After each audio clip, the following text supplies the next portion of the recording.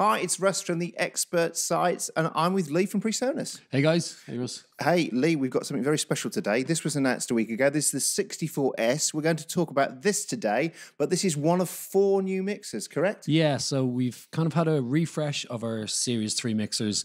This is the flagship, so this is the 64S. This is unbelievably powerful mixer, but we've got 4 new mixers. So the other 3 mixers are all 32-channel mixers. So we've got a 16 fader version, still a 32-channel mixer.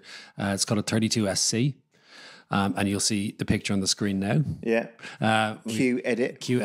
And then the next one is the 32SX, which is a 24 fader board, but it's still got 32 mic line inputs on the actual board itself. So it's a really nice footprint, but you still get a lot of I/O physically on the board. Yep. Plus it's a 32-channel desk.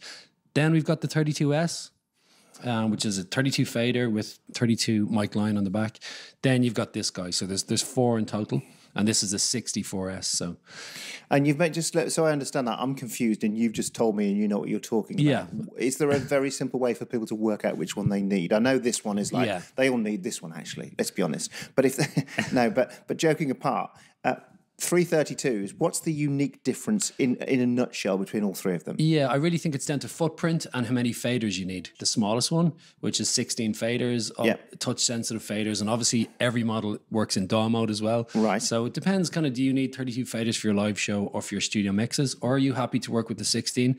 Yeah, for me, I'm kind of more of a 16 fader guy. I like to flick through banks and have the more compact footprint of the mixer.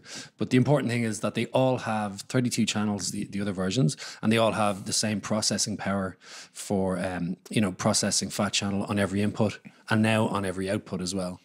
So they're all as powerful. It's just the footprint and how many faders you need, really.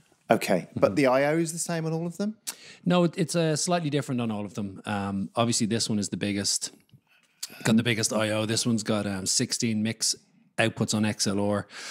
You've got 32 mic line inputs on this one as well. When you go down to the smaller one, you've only got 16 mic line. So it changes between versions. So basically, you're trying to do it so people aren't paying for features they don't need. That they don't need, exactly. But they still get the core of the DSP power. The core of the product. And it's important to mention you're not sharing DSP features between channels. You know, every input channel has full DSP. Isn't it 576 channels of DSP? It's insane, isn't it? Yeah, it's 520, something like that, amount of processing. But again, you're not sharing. It's on every input and every output, which we'll go back to that. But, you've got your vintage emulated plugins as well. So state space model plugin versions of, really popular compressors. I saw that, the sexy Pultec looking and the sexy, we have to say looking, we can't actually say. Lots of English and American themed processors. That's the politically correct term without you getting sued or everybody else in the business getting sued. What's really cool with that now is we can have English themed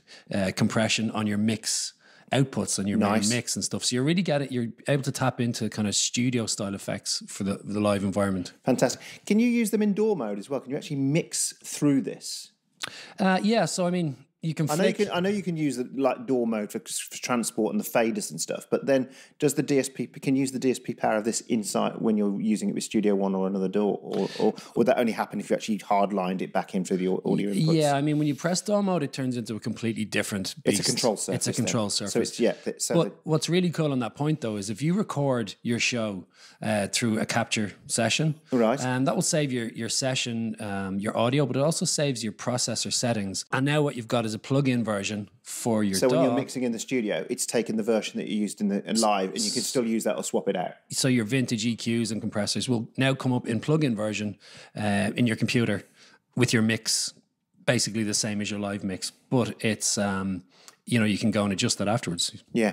Can I say 2 things? The one thing I wanted to say first is we've already posted to social media about this, but this is actually sexier in real life than it is in the pictures. I know that obviously a great photographer took the photos, but if you order one of these based on the pictures, you are not going to be disappointed because I love the new black finish on it. I think it looks really pro and really solid. I even love the end cheeks. It's just the whole thing just has a really great footprint. But secondly, I just wanted to talk about the Studio Live in the early days. People didn't quite get, but I just feel as if the whole industry is getting to a point where the line between studio and live is becoming. We had a big discussion on the expert team yesterday in our meeting, saying that this board is going to be equally at home in your studio as it is taken out with a band, isn't it? And you guys have been kind of banging that drum for many years, haven't you? Yeah. I don't think people got it, did they, in the early days? Yeah, I think people are definitely still set into mindsets. You know, here's my live gear, here's my studio gear.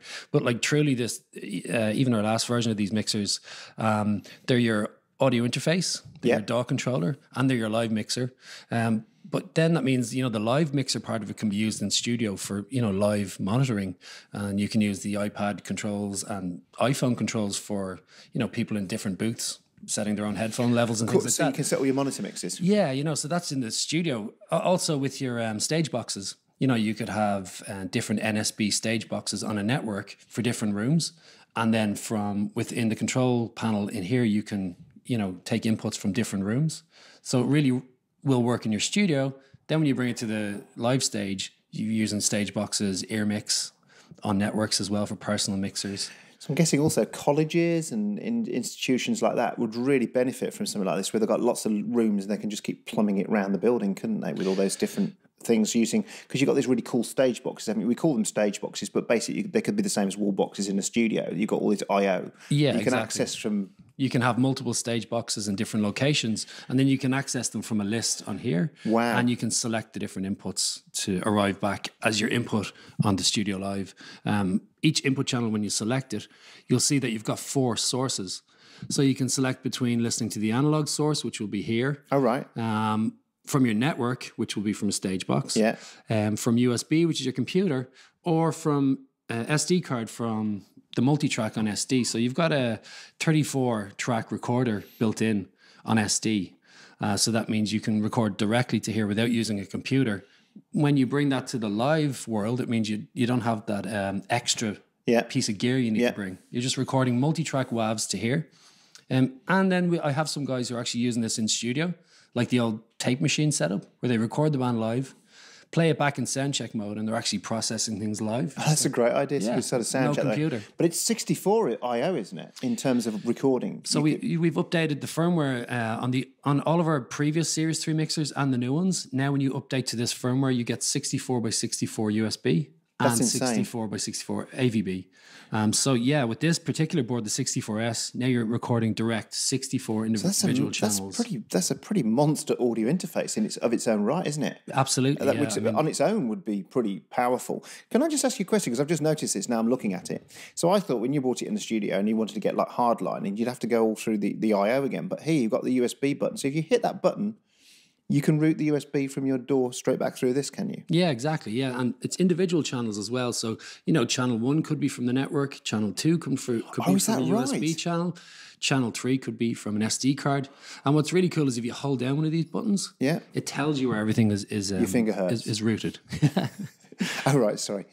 Forgive that joke. So basically, you could have like 16 channels coming back off your DAW, and then have the drummer coming through on channels, and you could monitor both at the same time. Yeah. So it's a true inline console, but it's using technology to do the inline work. That's why we call it Flex DSP, because there's so many different ways to configure the console. A lot of people use maybe a full multi-track, controlling it from DAW mode. Yes. Maybe, 60 tracks from a computer, and then they return that on a left-right when they flip back to the live mixer, and you've just got 2 channels from your full DAW mix, and then you flip back to DAW mode and you're controlling individual channels from your DAW session.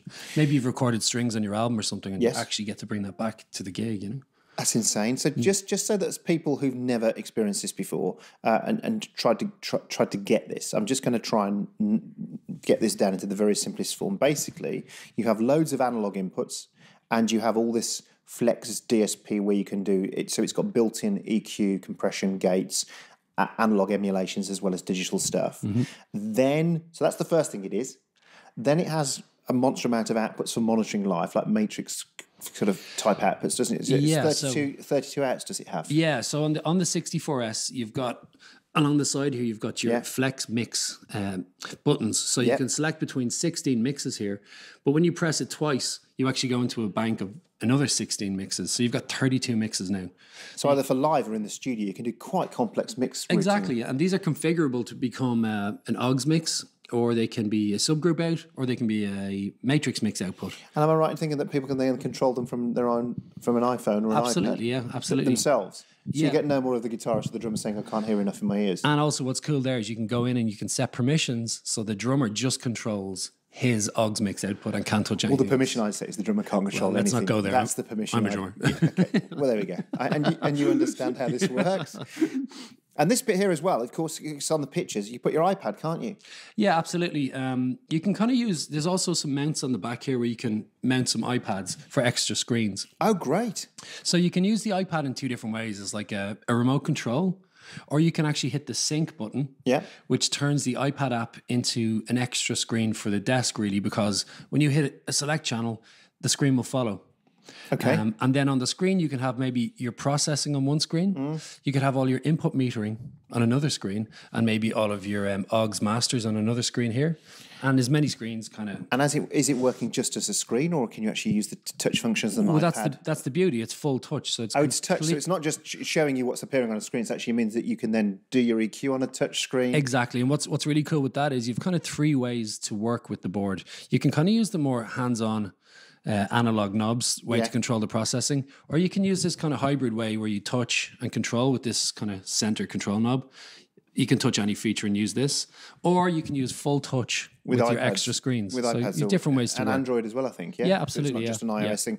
Well, I was interested. These are pretty solid, aren't they? They're not flimsy at all. These knobs. They're in fact, you need to. It's bodybuilder stuff. Isn't it? Yeah, I mean the board in general is it's built built really well. Built like something that it's you made have to in the last. garden. We don't get a lot of problems with reliability and stuff like that. We build them so they work and you can rely on them on the road. A couple of questions that have come up, and I think it's worth addressing. And I think we've addressed the answer on the expert sites, but let's just talk it through. First question that came up is why USB in 2019?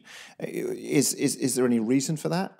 Is it? I think even though there's lots of different formats now, USB is still the most widely used. Well, it's 55% according to a study of 2,000 people. Okay, well there you go. So it kind of doesn't rule out half of the market that already have some older computers and newer computers, and it works really well for us. It's really stable for us. We use Capture software, which is a very stripped down recording software. So it's rock solid. So it's really rock solid. Yeah. It runs in the background while you're doing your mix, and it's just really stable and it works for us. The other question that came up is why are you limiting it to 44 and 48? Is that again because that's the most used format out there and trying to keep the price down? And stuff? I mean, again, I think it is the most used format. The majority of people you ask, they rarely, because of saving hard drive space and stuff like that, will actually record at 96. Yeah. And then it allows us to free up more processing where we think it's kind of more important, because our audio quality is really nice with Class A pre's and really nice converters. So we're happy enough with that. And then we can free up all this processing And you power. can keep the channel count up on the USB interface as well, can't you? Because you can get 80 channels of USB. And again, we don't have to share processing either. No. We can keep it all one-to-one processing on your inputs and your outputs. Great, fine. So this one's streeting or suggested 3999. Yeah, we're trying to keep it in below the 4,000 4K. mark. So again, it's 64 inputs, 32 mix outputs, 8 effects masters. So it's a massive amount of I/O, massive amount of power for that price range. And then there's lots of ecosystem products that run with this. So it really makes it a complete product with your stage boxes over AVB and also your ear mix. Lee, I think it's a winner. Thanks for coming. Yeah, thank you very much. I'm really excited about particularly the 64. It's a massive machine for the great price, I was going to use that G changer word, but I won't because that's always it's overused. But I think this, as I say, it's beautiful, and the feature set's fantastic, and as I say, a great price. What's not to like? Yeah, so do check out the full range on PreSonus.com as well, because you'll get more details of all the I/O and different features for the desk. So thanks, Lee. yeah, thank you guys. Thank you.